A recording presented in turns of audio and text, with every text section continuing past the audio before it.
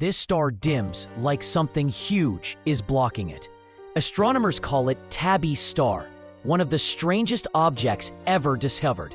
Its brightness drops in wild, unpredictable ways, sometimes a little, and sometimes by more than 20%, as if something massive is moving around it.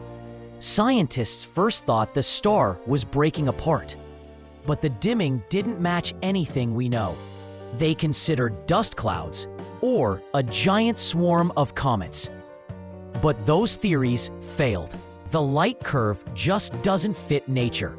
So one idea shocked everyone: a possible alien megastructure, something enormous built to capture energy from the star. There's no proof of aliens, but no natural explanation truly fits either. Even today, Tabby's star remains one of astronomy's deepest mysteries.